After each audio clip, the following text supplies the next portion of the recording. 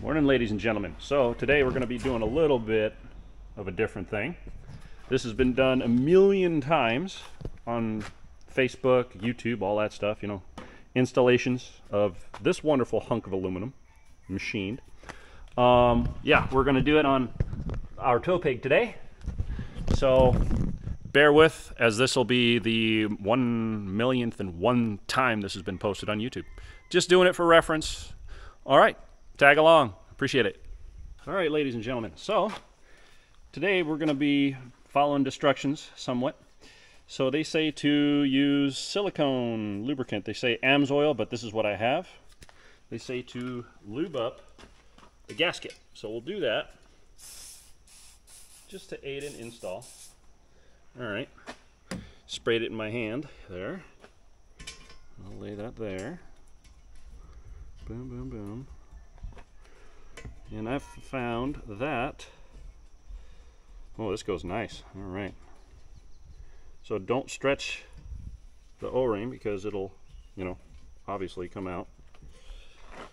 And it'll get longer if you stretch it. So just push it straight down, let it flow just like you would.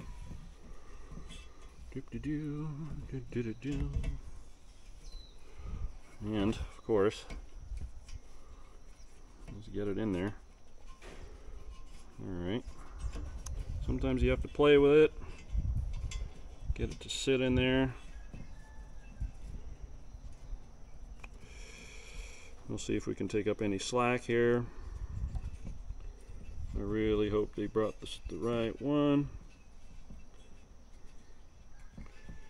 All right, so I'm just taking this out, trying to squeeze, shorten.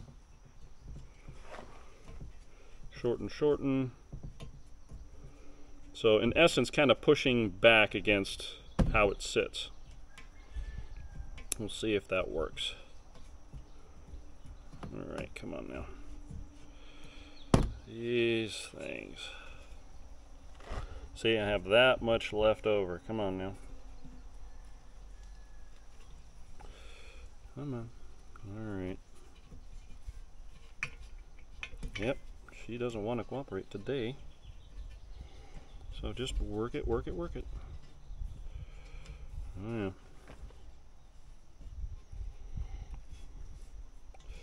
Oh, she doesn't want to cooperate, does she? No, no, no. All right. She kind of got it in there. Alrighty. Whoa. Look at that. Holy crap. So, that does it. I'll let that sit in there. This is a little bit sunny, so it's not that big of a deal there. So let's wipe up a little bit so make sure there's no particles on there. We're out in the clean air. There's no dust around, so not worried about that. Cleaned all this stuff out. So yeah, let that sit and normalize. All right, so what they say to do on this is loosen these guys, loosen this clip. I think I'm going to loosen this one over here. I don't know if you guys can see it.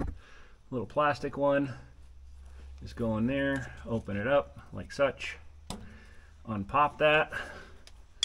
This guy on the differential housing. Oh, there we go.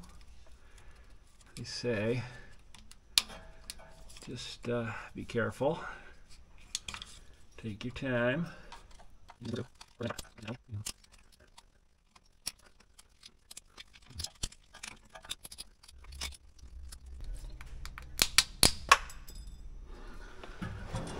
All right, get that sucker there. All right, they call that a P-clip. Ow, that's gonna leave a mark. Spare tire dongle. All right, so let's undo some of these guys.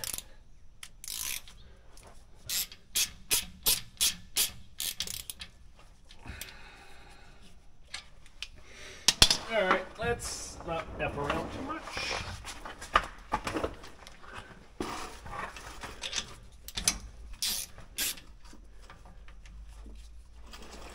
Oh, Jesus.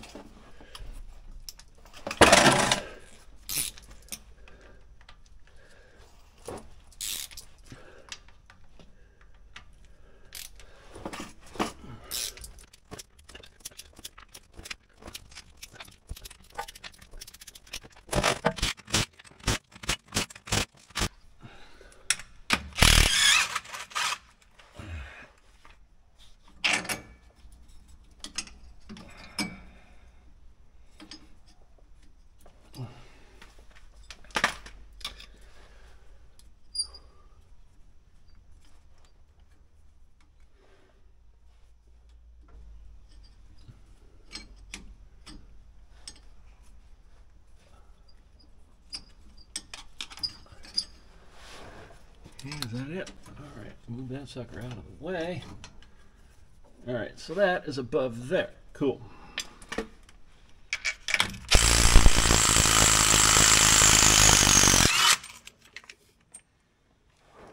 All right. Starting to do the drippy thing.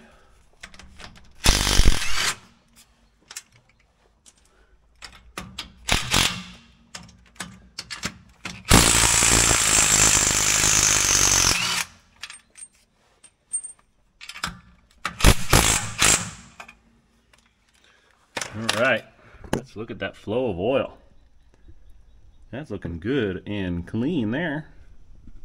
All right, let that drain a little bit more.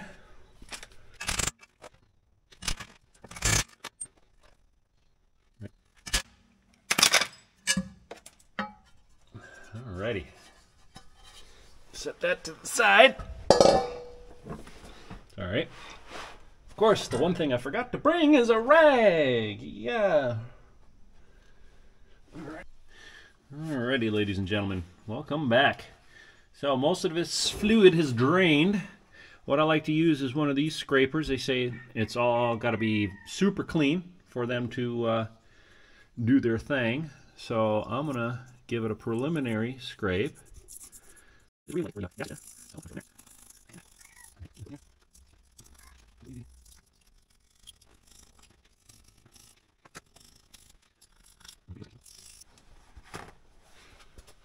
Alrighty, so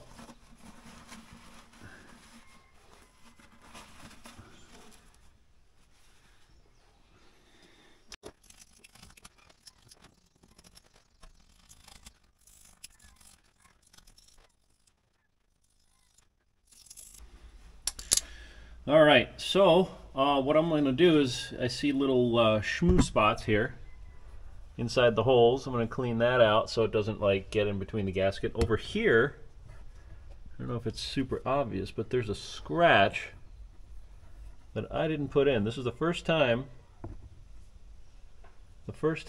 I changed the diff oil, so I was like, might as well do it with it Banks.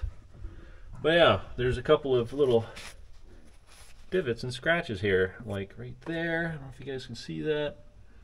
Well, let me clean that off so you guys can see any more. But there's a couple little edges here that you guys can probably see. But yeah, let's grab some more wire brush here and go from there.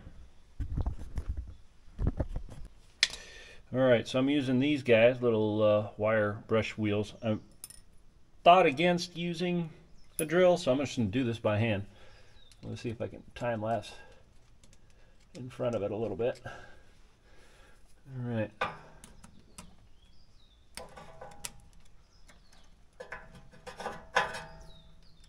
Actually, are those countersunk? Oh. All right, let's see here. Oh yeah, that works.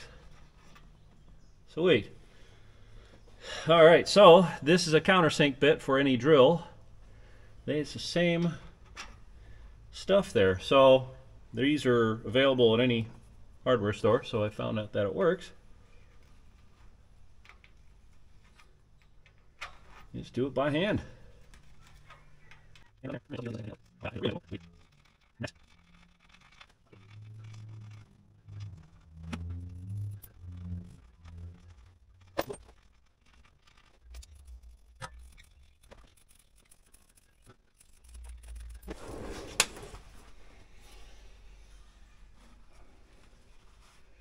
All right.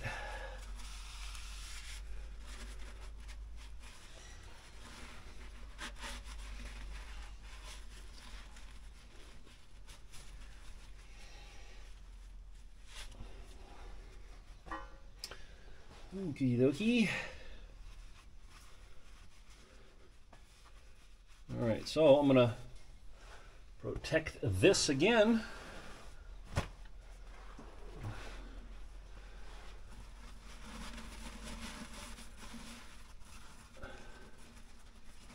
Come on now.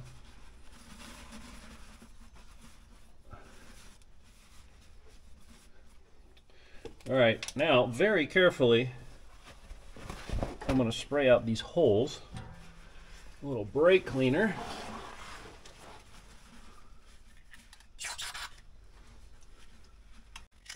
All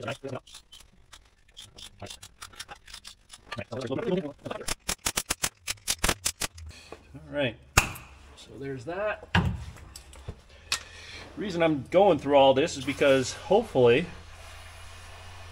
until this rear end needs a rebuild, it won't come off this cover. Yeah, so I'm hoping that's the case. All right, another important note. Let me take this guy out now.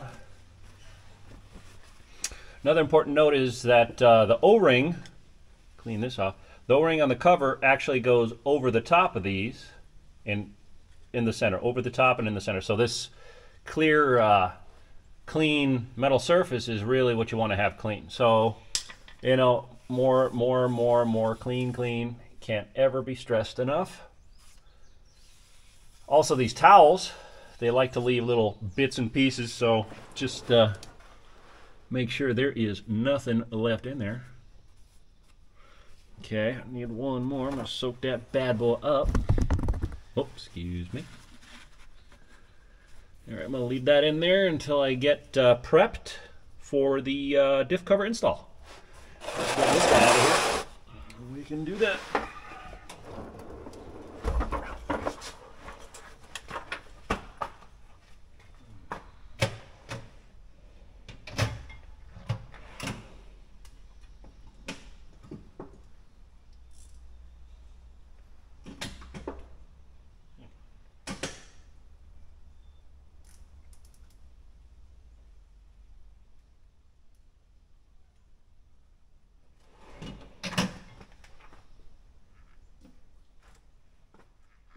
So as you guys can see here, I cleaned out the chamfer, the countersink, for each one of those holes.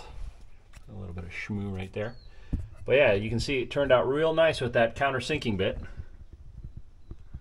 So, real nice and clean. I'll get that guy out of there, don't worry.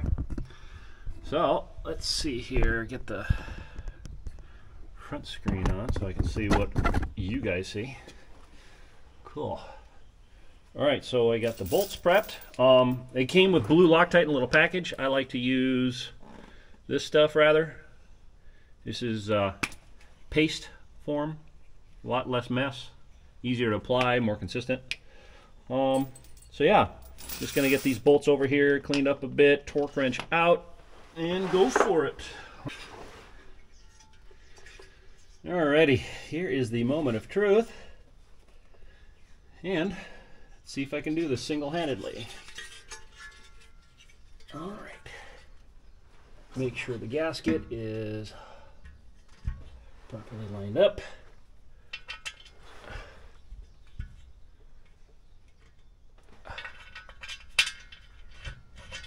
Come on, you.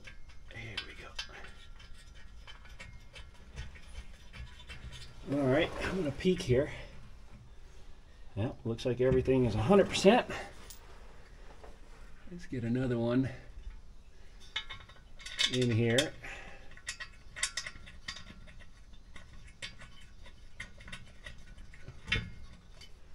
So leave that like that.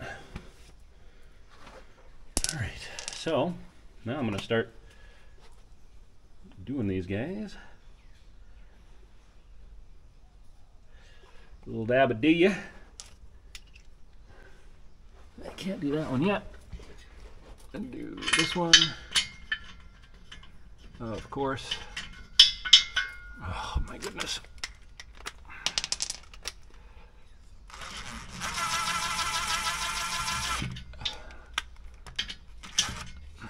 Alright.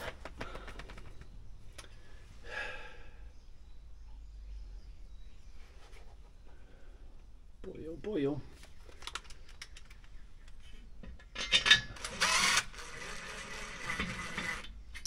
All right.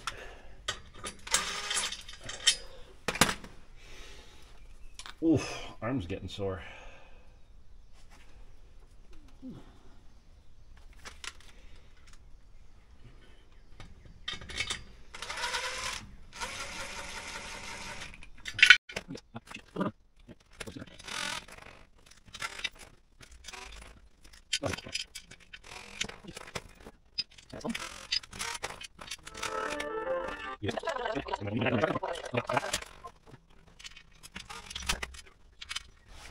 All right, important note here is brake line stuff. All right, so these guys come back down. These guys get situated over there. This needs to go underneath there. I don't know if you guys can see that, but this little P-clamp or whatever Banks calls it, this is a plastic fantastic unit. They supply a metal unit. So what we're going to do is we're going to put that there, squeeze that around, and put it right there. All right. So let me get you on this side so you guys can see.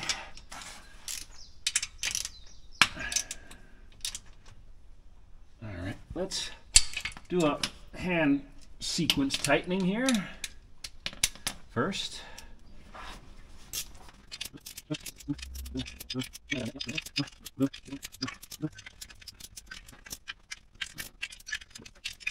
Alrighty, now time to torque. Time to torque.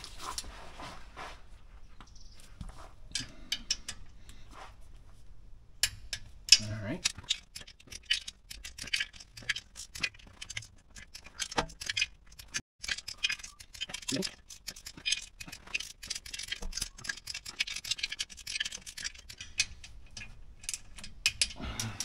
All right. So, as you guys see, that is the Banks cover installed. The fill plug is loose for obvious reasons. But yeah, simple, easy-ish.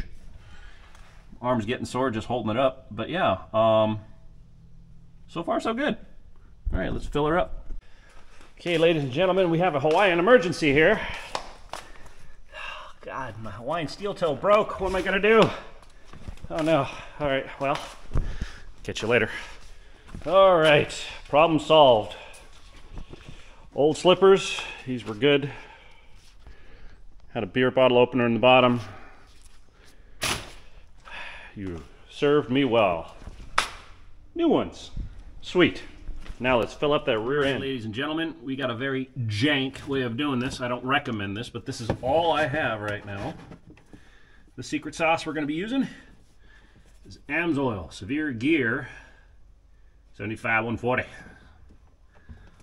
All right, I'm going to switch to all AMSOIL stuff, so bear with while this is happening.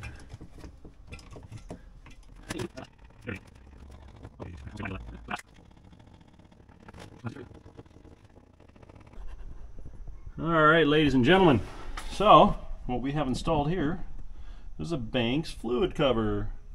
So I filled it up to about, I don't know if you guys can see that, about like yay above the center dot. I think that should be all right. I think that's more than factory. And the second time I knocked my head, but the thing is, it's a really nice interface between the axle housing and the Banks cover. Super, super nice, super slick. All right, keep hitting my head on that. But yeah, so really happy on how it turned out. So it should be simple to maintain. Don't have to take the cover off unless I have a catastrophic failure. And, oh, you can't even see me, but we had fun putting it on. A couple of little things, little caveat here.